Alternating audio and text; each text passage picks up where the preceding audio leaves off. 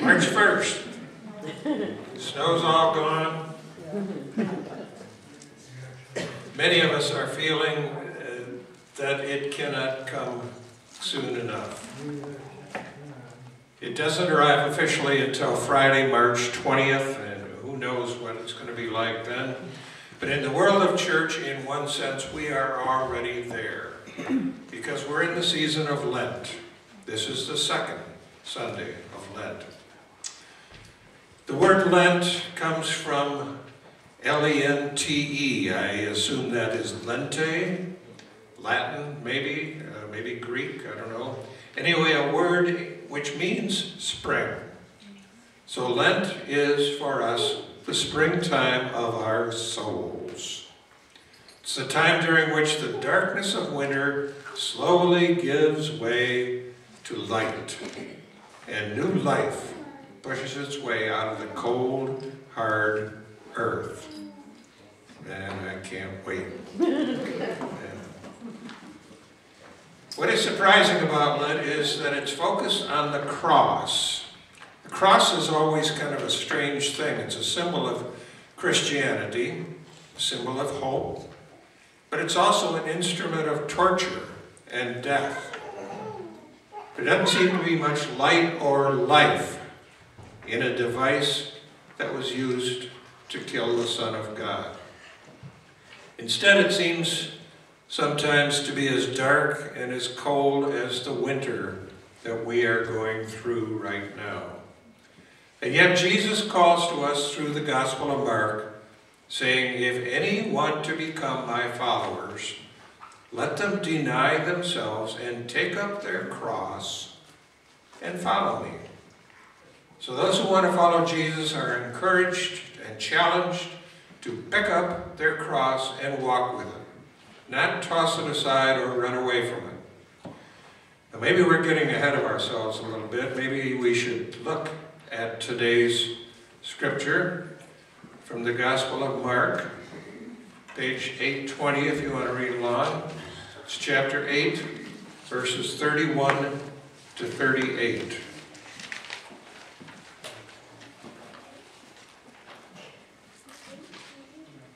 I'm going to take this off. If anybody wants to skip 5 minutes of my sermon, they can go and change batteries for me. It was fine earlier.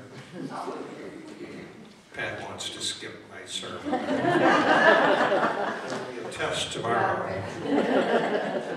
Thank you. Mark chapter 8, 31 to 38, page 820. Then Jesus began to teach them that the Son of Man must undergo great suffering and be rejected by the elders, the chief priests, and the scribes, and be killed. After 3 days rise again. He said all this quite openly. And Peter took him aside and began to rebuke him. But turning and looking at his disciples, he rebuked Peter. And he said, "Get behind me, Satan, for you are setting your mind not on divine things, but on human things." He called the crowd with his disciples, and he said to them, "If any want to be my followers, let them deny themselves and take up their cross and follow me.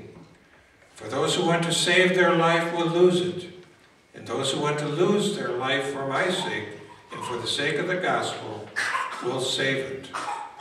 For what will it profit them to gain the whole world and forfeit their life? Indeed, what can they give in return for their life? Those who are ashamed of me and of my words in this adulterous and sinful generation, of them the Son of Man will also be ashamed when he comes in the glory of his Father with the holy angels." So ends the reading. May God add his blessing to the reading of the scripture. For those who want to save their life will lose it, predicts Jesus. Those who want to lose their life for my sake and for the sake of the gospel will save it. Double talk. What's that all about? Well, for one thing, it's the reversal of expectations. Now the cross becomes an instrument of salvation and of new life rather than torture and death. Maybe there is some light and life in that cross after all. When we dig into the Bible, we find that the cross is not a one-dimensional instrument of torture and death. It has at least 4 sides to it, all of which move us out of darkness and into light. The cross is a window, a mirror, a solution, and a summons. These 4 sides were first suggested by a man named William Willimon, a Methodist bishop who was speaking at a pastor's conference. And Mr. Willimon said that he likes talking about the cross with Christians who take sin seriously and who believe that Christ suffered on the cross to bring us forgiveness and new life with God. First side of the cross is a window into which the character of God shows through. The cross shows us that God loves us so much that he wants to save us from our sins. And he does this by taking something evil, the crucifixion of Jesus, and turning it into something beautiful. Our God wants to be in relationship with us, and he uses the cross of Christ to make this connection. In the Gospel of Mark, Jesus teaches his disciples that he must undergo great suffering and be rejected by the religious leaders before he dies and then rises again. Peter wouldn't have any of this. He criticizes Jesus for talking like this, which leads Jesus to rebuke Peter with these words: "You are setting your mind not on divine things, but on human things." Poor Peter, he can't get it. He doesn't get that the cross is a divine thing. It's not a human thing. Jesus knew that Peter, and he, Jesus, must approach the cross if he is going to advance the mission of God. When we look at this cross, we discover just how far God will go to make a connection with us. God's Son Jesus suffers for our sins, even though he hasn't committed any sins himself. He is a righteous person who sacrifices himself for you and for me, unrighteous people that we are. He loses his human life, not for any personal power or glory, but so that you and I, we, will be brought closer to God. So if you wonder how far God will go in relationship with you, the answer is really quite simple. He will go all the way to that cross. The cross is a window into the loving character of God. But the cross is also a mirror. It's a mirror of our sinful nature. The second side of the cross reflects who we are. It's kind of scary, isn't it?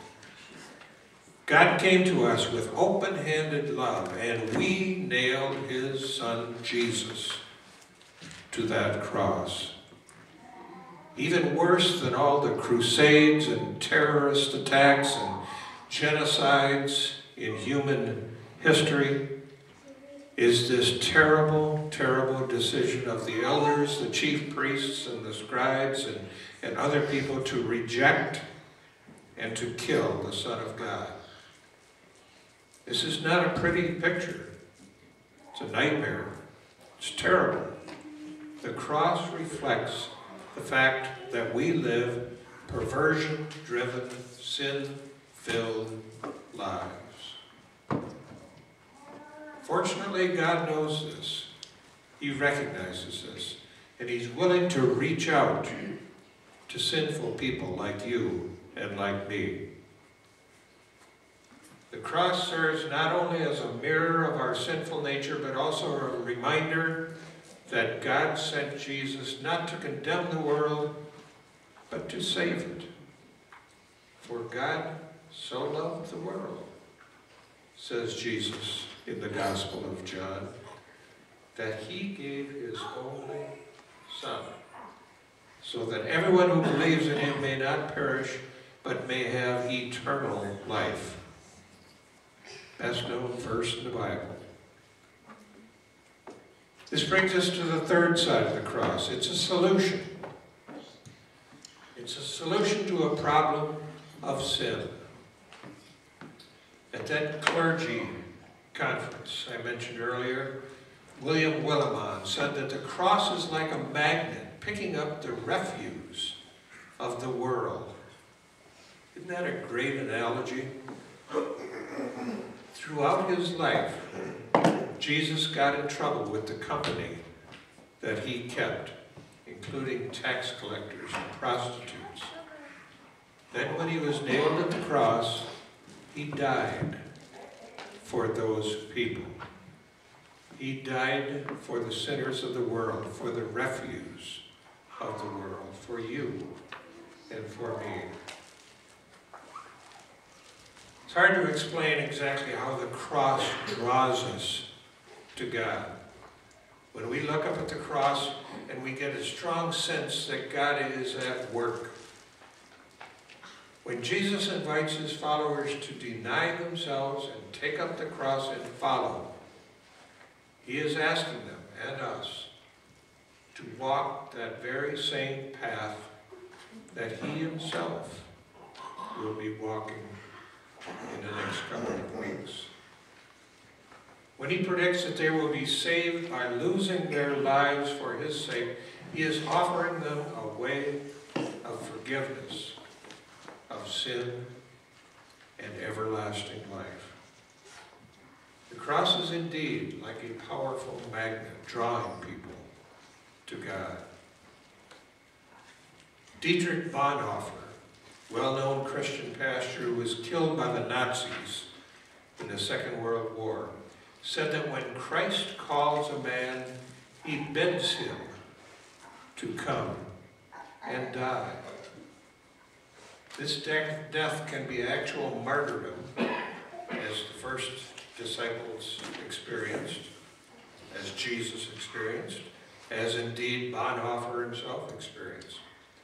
Or it can be the death of leaving a safe and secure surroundings and going out into the world. Or it can be the death of giving away your possessions and following Jesus. In any case, said Bonhoeffer, if we live our lives in His service and carry His cross, we shall find our lives again in the fellowship of the cross of Christ. The cross, then, is a solution to sin and a path to new life. Final side, the fourth side of the cross, is that of a summons. A summons to follow Jesus in our day-to-day lives.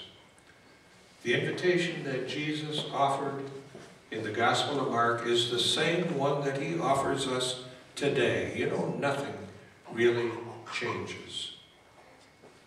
If you want to become my disciple, take up your cross and follow me. Deny yourself. Be willing to lose your life for my sake, Jesus says, and for the sake of the gospel. And if you do this, promises Jesus, you will not actually lose your life, you will save it. For what will it profit them? Jesus asks in the Gospel of Mark that we read earlier, to gain the whole world and forfeit your life. What will it profit The answer, absolutely nothing. There is no profit in gaining supreme political power. There is no profit in gaining supreme business success. There is certainly no profit in gaining financial security for yourself or your family by running a shady business enterprise. People who try to do these things may think they're gaining the whole world, but they're forfeiting, they're losing their lives. Instead, Jesus calls us to approach the cross, take it up, and follow him. When we do this, we become the kind of people who find greatness in service. Service like these ladies talked about. We discover satisfaction in sacrifice. We come to see that it's better to give than it is to receive, and that our deepest happiness comes from setting our minds not on human things, but on divine things. So as we move, albeit at a snail's pace, from winter into springtime, darkness will indeed eventually be replaced by light, and we will travel closer to that cross. Instead of seeing it only as an instrument of torture and death, let's see it as it is, a four-sided cross, a window into the character of God, a mirror of our sinful nature, a solution to sin, and it's a summons to follow Jesus in our daily lives. When it comes to that cross, four sides are always much better than one. Let us pray. Father, thank you for the cross. We as Christians use it as a symbol defining ourselves as Christians. Remind us again that there are four sides to that cross, four different reasons.